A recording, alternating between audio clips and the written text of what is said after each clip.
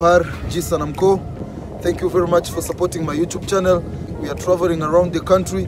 I'm in a train journey. Today I'll be asking my fans, I'll be asking people around me, my fellow citizens in Tanzania, how do they understand things about India, regions that are found in India, the economics, the politics, anything that they find in India. For me, the first thing that was always coming in my mind before I joined YouTube and gained the subscribers from India, whenever someone talked about India, I thought about the health facilities, having good doctors. So when we talk about India in general, without separating any kind of region in India, I always like to bless India with a lot of thanks to the people who are working in the health sector. You are really doing a lot, because I started thinking about India for the first time when people fell sick and they are transferred to India. So India is good at health sector, and I really love it, and I really appreciate what they are doing.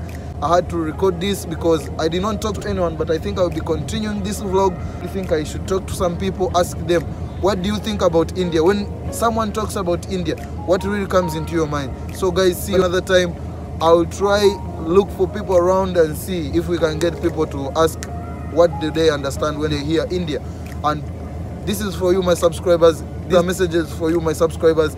You really need to understand, what do people think about India when they hear India in Tanzania or in any part of Africa. So see you around. Johar, Jisanamko, thank you and bye. Welcome to another episode, Ucoms Media. I told you, as I briefed you before, I will be asking my friends and people who are around me, what do you think when it comes to India? What do you think, what comes into your mind when you hear about India? Thank you. What's your name? My name is Kairat Ibrahim. Her name is Kairat. What do you think about India? What comes into your mind when you hear about India?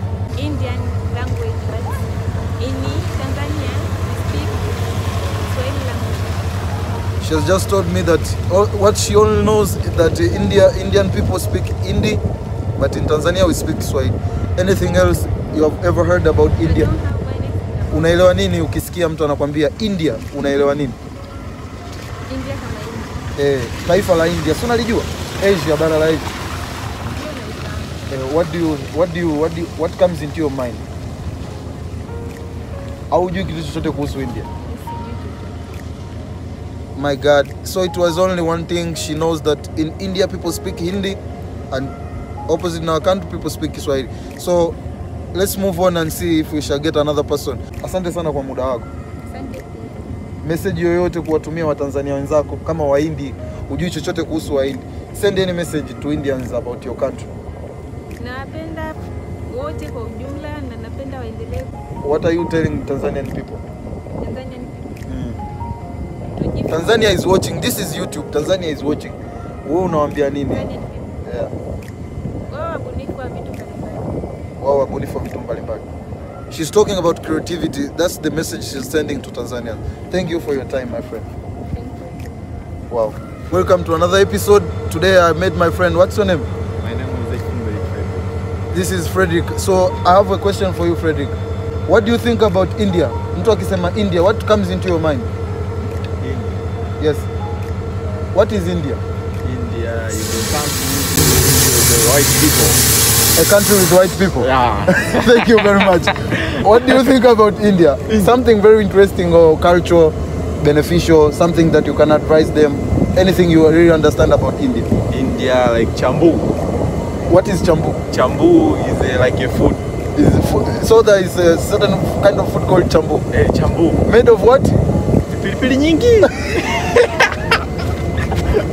This is made out of pilipili. So come back. Shoot him. Come back. Come back. So it is made of hot pepper. Hot pepper. Pilipili is called hot pepper. Ah, okay. Yes. Yes. Yeah. So something else apart from food made with a lot of hot pepper. What do you understand about India? India. Yes. When you hear anyone saying anything about India, what comes into your mind? India is a poor country.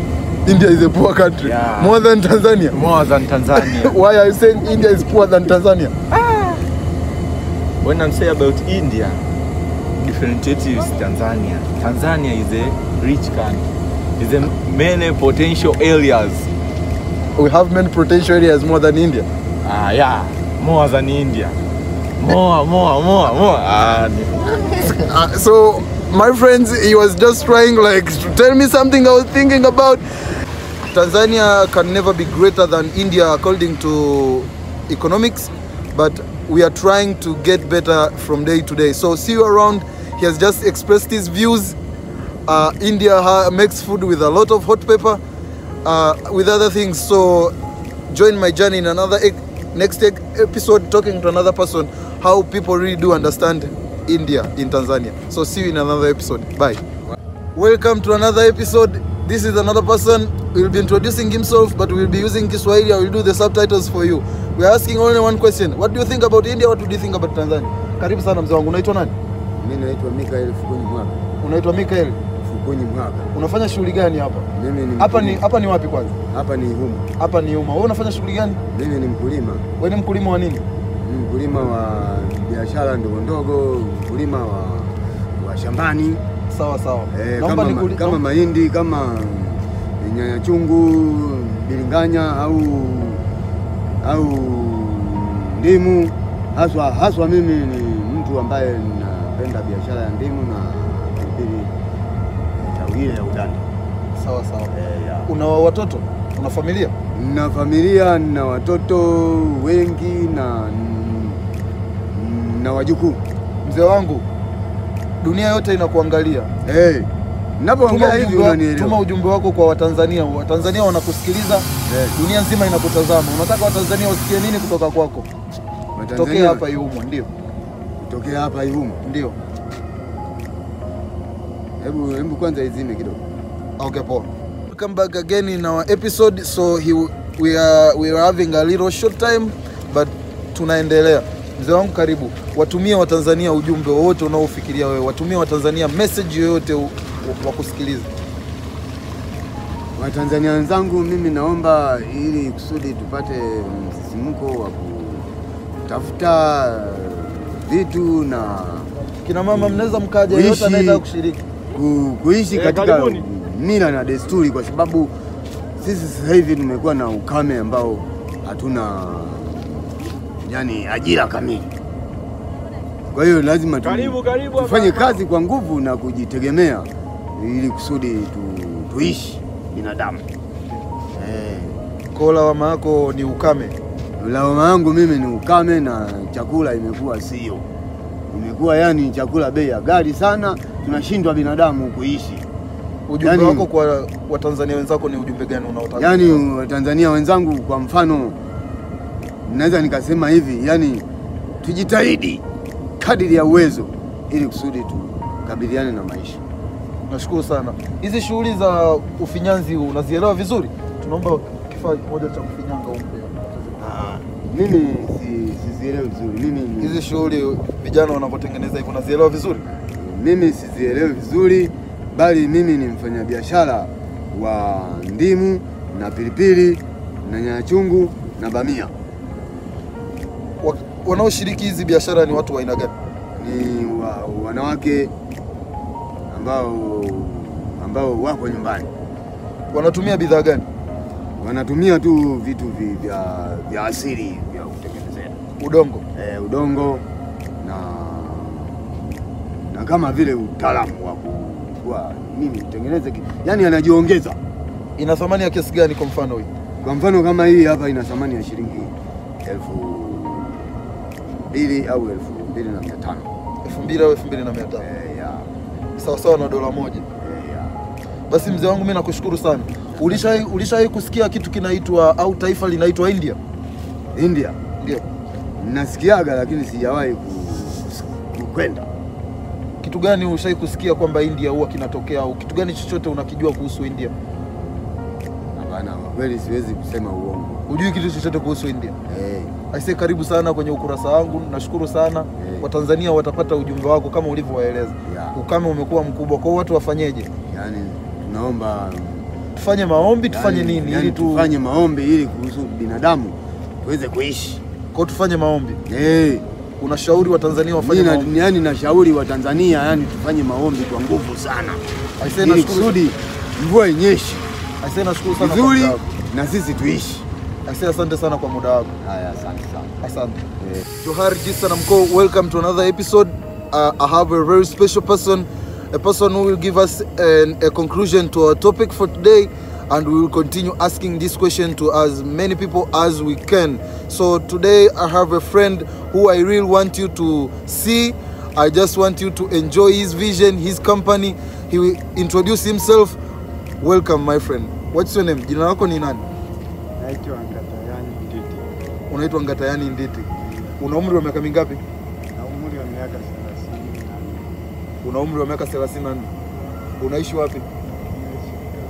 Unaishi Kilosa. Unafanya shughuli gani Kilosa? Wewe ni mfugaji. Unafuga nini? Ng'ombe, mbuzi, kondoo, punda. Unaelewa kitu gani kuhusu India? Waambie watu kutoka India. Unaelewa kitu gani kuhusu taifa la India?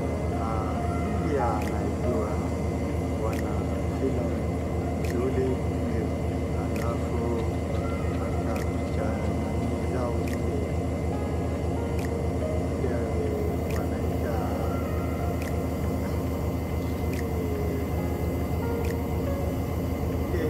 picha ile ya michezo ile. Wana filamu nzuri. Unachojaribu kueleza kwamba wana filamu nzuri. Kitu gani kingine labda kuhusu taifa la India unajua kwamba hichi kitu watu wanapenda sana India? Wana mandhari mazuri, naonaga ile nyimbo yao ile kuchikuchi adae. Ushawahi kuona nyimbo ya kuchikuchi? Kwa nyimbo na filamu zao ziko vizuri. Iko vizuri sana. Unapenda sana filamu za Kihindi? Wow. Sasa waambie wa India kwa kilugha chenu kwamba napenda filamu zenu. Achana na Kiswahili. Waambie kwa kilugha chako kwamba unapenda Kiswahili. Nani bro? Naitwa Festo. Naitwa Festo. Kaka karibu. Karibu, dunia nzima inatutazama. Karibu. Karibu tuzungumze. Huyu ni kaka Festo amejitambulisha. Karibu. Karibu. Unaitwa Frank. Nyumbani ni wapi Frank?